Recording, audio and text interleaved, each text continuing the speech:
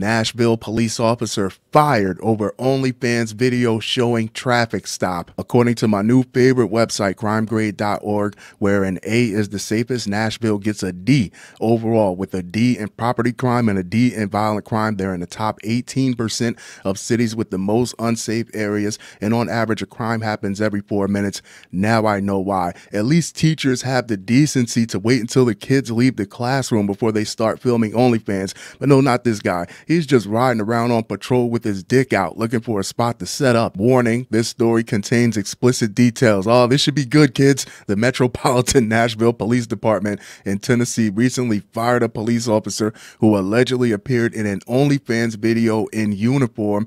The video, which was obtained by local outlet WTVF, appears to show the officer engaging in sexual activity with a woman during a fake traffic stop. The officer's face is deliberately hidden in the video. The amateur video was shot from the perspective of a man in the front passenger seat and shows the officer pulling up in a white car. After seeing the squad car, the woman in the driver's seat is quoted as saying, "I'm not going to get a ticket. I'm going to show him my tits."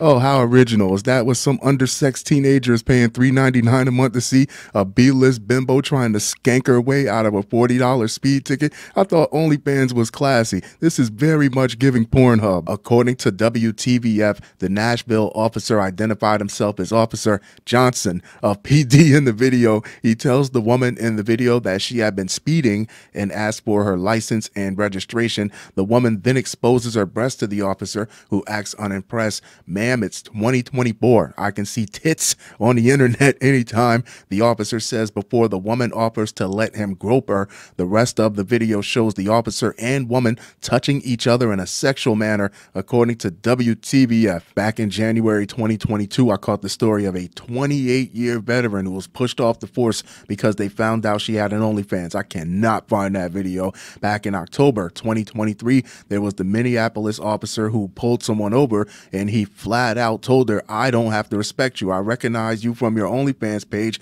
I subscribe to your OnlyFans page.